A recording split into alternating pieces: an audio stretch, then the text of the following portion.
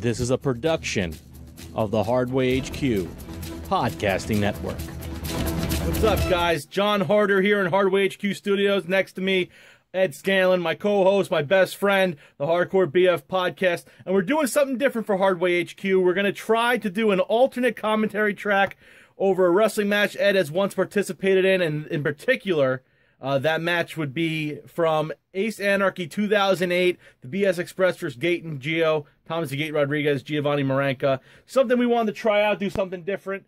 And we're going to post it online, post it on the Hardway HQ YouTube page. So subscribe and go to hardwayhq.com. Ed, are you ready to do this?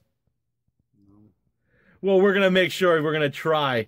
It's a test run. We're trying it out. Test run. It's going to be a beta test for the YouTube page. And let's see how it comes out. So stay tuned for this alternate track.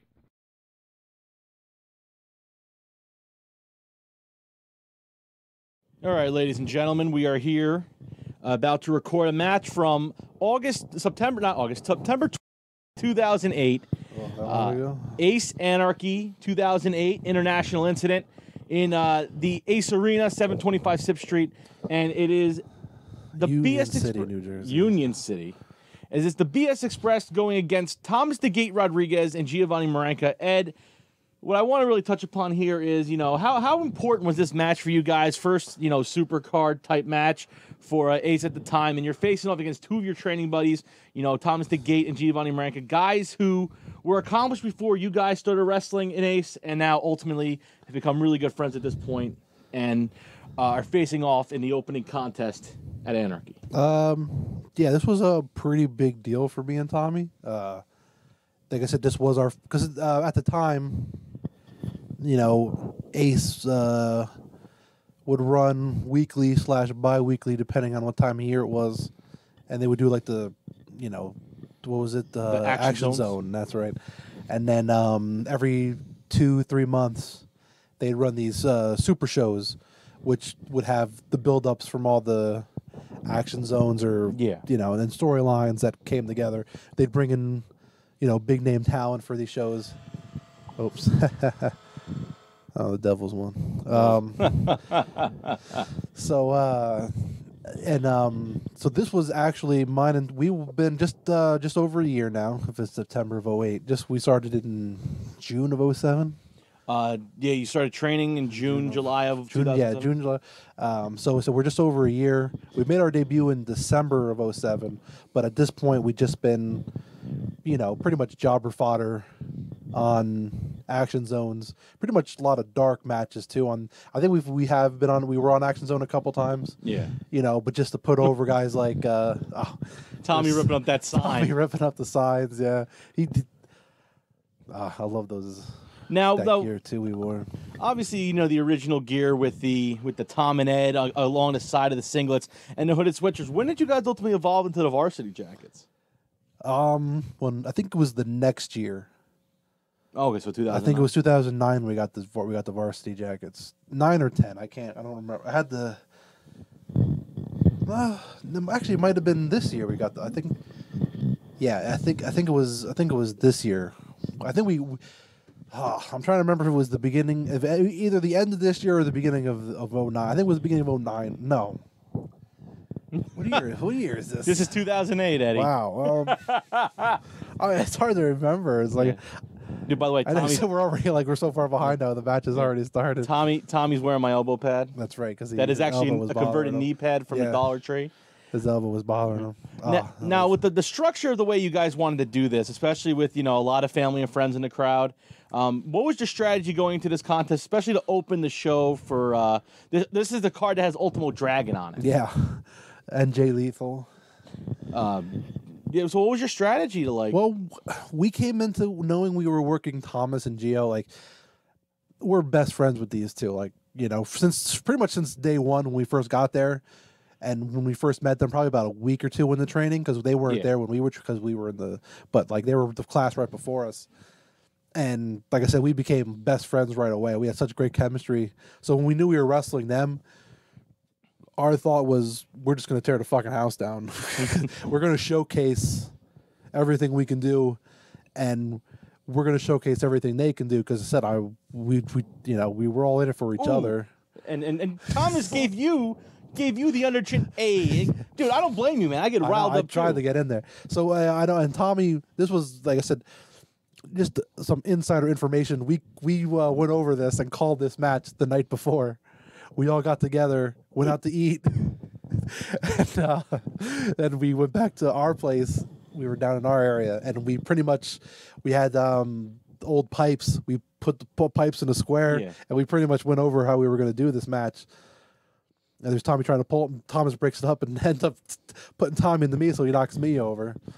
Unbelievable. That I said, this is a great at showcasing Tommy's amateur style, and then Thomas's great speed. Like I said, because Thomas had such great ideas too. And Tommy was all on board for everything because Tommy's just such a great seller. And Tommy's a great bass. He great bass.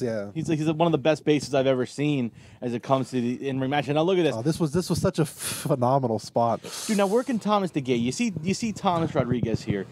Honestly, how much of a hybrid athlete do you think he was, especially for this time in 2008, mixing the psychology with the high flying type strong strike moves? Oh, I love Thomas because, like I said, Thomas was just like us. Like, he was always watching things, trying to learn, and like, and his stuff was that kind of thing. Those things, small little details like tripping somebody on a drop down, or just like ways to twist your legs around. Just great. The double suplex. I really like this underrated tag team, especially for 2008 Marranca and Rodriguez. And you see, I think it was supposed to be a double. Double drop to hold, but Thomas and they double drop kicked me out. They did remember that. They said that it was supposed to be a double drop to hold on to him to make it look a little more realistic because I'm much bigger than those two. Man, watching this going back, I mean, right here you're about to see another double team move here, the arm bar, and simple tag team psychology. I mean, the art of tag team wrestling, especially more so now than ever. In 2008, tag team wrestling still wasn't like that big of a thing. I mean, it really isn't now. I mean, how did it feel going out there wrestling a tag team contest and respecting the psychology of the game? And Eddie just got rocked. Not this time. Well, that was Thomas. I think Thomas slipped on Tommy's back or something. Tommy's always sweating. But like that. But the art of tag team wrestling, I mean, how does it feel here, working your craft and the crowd into it? Well, I think I love this spot too. I remember we were calling this, we were trying to, but Gio comes, but we get him. There goes Thomas. Fucking love that. Me and Tommy, Jay Lethal trained us, and he was very big on us learning the old psychology. Like, he went to Jim Cornette directly at the time in TNA and got us fucking 8 fucking full VHS tapes of the best of the Midnight Express. That's incredible. And me and Tommy fucking dissected those and took as much as we could out of them. We really, I guess, I love tag team wrestling. You could, like I said, with 4 people, you could do. It's an art with 4 people because you got to find a way to. Oh, the big curb stomp. It's banned now. You really got to find a way to, because there's so many more variables. So you have to think outside the box with a lot of stuff. And I said it's just it makes you work more and think a lot more. It's a lot more fun, honestly. I mean, looking at this time period, I mean, seeing you guys, I mean, Ace to me always looking for that great opening. Nice leg trip. Here we go. You up? And look at him, he grabbed you. Underrated tendon strike. No wonder why Mike Lewis always said Gate was on the gas. Blind tag. Oh no. Oh wait a minute. Is this what I think it is? Oh, it's the pendulum fucking elbow drop. Oh my goodness. Where did you guys create that move? I don't even remember. I think Tommy saw the pendulum somewhere, and that's when we came up. I think either I came or while he's in that position, I can come down because I had the fucking huge elbow. Like I love doing the elbow drop like that, and so I think we were able to we could fucking. He hit me with his stiff. This one elbow. was directly from Midnight Express. No ifs, ands, or buts about it. We took that right from the Midnight. We could do that. That's not a that's simple and effective. I mean, old school Express. I mean, now here's the question: you got the Express. Now, who created the Express name again? Your dad, Big Norm. I keep forgetting. Big. We kept trying to come up with names. We wanted Express. That's what we did know. Yeah, but we were just trying to think of something that would fit. And your dad nailed it. Yeah, well, he said he stayed up all night thinking about it. In truth, he was in bed by 11. Don't let him fool you. Hey, that's up all night to some people. And now look at this. You guys It's up all night for me. All night long, nowadays, baby. I'm fucking loser. And there comes the tags. Now, the quick tags is what I love with you guys. Gotta be quick tags. You guys are really looking to innovate some tag team maneuvers. Oh. And you to me always had the psychology. While Tommy was the base and everything, you were always the guy with the great psychology with the brothers. I've always felt that, and I felt you're a very underrated promo at that. Showing off my strength, squats, the power. I mean, how did it feel being the power and psychology guy of the team? We made jokes about it. It was fucking, like I said, Tommy it didn't bother Tommy, it didn't bother me. We just fucking, it was something that we knew, and we ran with it. Like I said, we had a lot of fun with it. Like I said, don't sell Tommy short on the psychology either. He had great, like I said, when we were stuck in a pickle, I was able to really, like I said, but said here's another one. Thomas, this one was from I think it was Motor City Machine Guns. Okay, yeah, yes. There we go. And I love that drop kick. I mean, didn't you have this stolen from you actually? Was this stolen? I think it was. I think I saw somebody do it. Because I think there was a story where you guys invented it, and then I think the Machine Guns or someone wound up stealing it, or like it was something like that. Obviously, that trainer privilege type thing. I think I ended up seeing somebody do it. There you go, nice snapmare takeover and slowing down the pace. My sweet blue wrestling shoes because we couldn't afford boots yet. When was the boots? Yeah, when was the boots? Was that the same time with the varsity jackets? Yeah, I think around. Yeah, I think it was. Yeah, by the end of this year we had them. I'm looking here in the Ace Arena. I mean, how much do you miss this place? I missed this place. This place was phenomenal. Basically a modern day Crockett, the Crockett Promotions TV taping. I think center stage. There comes a double down. Look at this. Oh, that was a little lung blower. Thomas to get and look at. Oh, sweet tagging on the roof. Oh, here goes Big Baby Joe. Bam. The Italian muscle coming to play. Bam. Boom. We had 3 punches and then the big. Oh, I love this fire up right here. Very underrated Giovanni Marranca. I've always felt that. Nice suplex. Look at that. He hit the head and neck, not even throwing the arm over. Yeah, he has I forgot what the name of that suplex is. And then he turns it right into a fucking Falcon's arrow.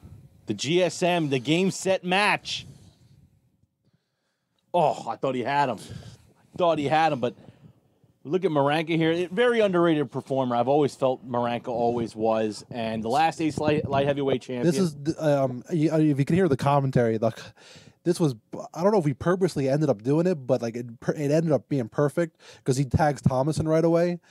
And they make the thing like, oh, well, they're not an experienced tag team. That's a mistake. They're not used to. Mike Lewis is a great comment. He was right on it. I don't even think we planned for that, but it ended up working out perfectly. Oh, great double teamwork. I mean, guys, that was a great spot. I forgot. I think Thomas came up with wanted to do the kick like that off the buckle like that. We were trying to figure out how to set into it, and Tommy got that. Oh, and look at you. Get the fuck out of here. Field to the floor. What did Mondo? This one was from Azrael. And I remember we told Jay, and Jay was like, there's no way in fucking hell you can do that. He told that to Az, but Az thought me and Tommy could do it, and we had and then look at it. Beautiful fucking spot. Oh, that is so fucking gorgeous. Would you ever come up with a name for it? No, we never, because it was hard to do. I had the right guy to do it with. Yeah, it was because there was several times we tried to do this in other matches, and you ended up messing up because the guy doesn't turn right in the tilt-a-whirl, and we ended up having to change it into a heart attack. Oh, I love this too. Back when we used to do the backbreaker out of that.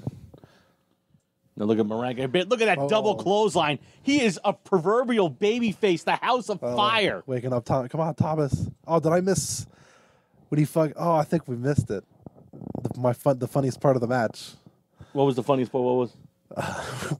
When Gio breaks up the pin after the tilt-a-whirl thing. Yeah.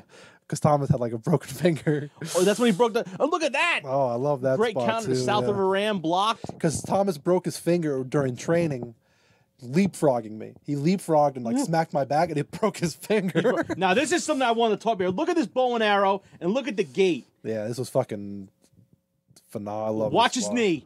Oh my God! And that I think messed him up too pretty badly. Well, because he wasn't. You said he was. I remember Jay always told him he was going to fuck up his knee one day doing that. Then I love this one. Foot on the rope. Oh, loved it. Crowd was fucking eating this shit up too. And I'm doing the camera. This is my camera shot right here. I'm marking out. I'm trying to hold it in because you guys are in the middle of stealing the show in the opening match. There's a frustration coming on between these guys. Last singles champions of respective belts in the company. Yep. Gate last web TV champ. Marranca the last light heavyweight champion. So, well, double win. Oh, they're gonna try our shit. Nope. How is Gate even walking? They're banging up his knee. Oh, Gio, still house fire. Sticker splash. Second one. Oh, big boot to the face. Bang. And then backdrop driver. Boom. Saito. That was more the Saito variation. Was not backdrop. And look, oh my goodness! You caught the lung blower. Bang. Big slap on the back. Everyone hears it. Flips sweetly into our finish. Bang. That is called the Varsity Blues, not the BS driver. Fallon always had it wrong. Well, we hadn't really established a varsity gimmick yet at that point. That's why. But look at that, unbelievable. The match, in my opinion, I said this all the time, and people don't really know about this.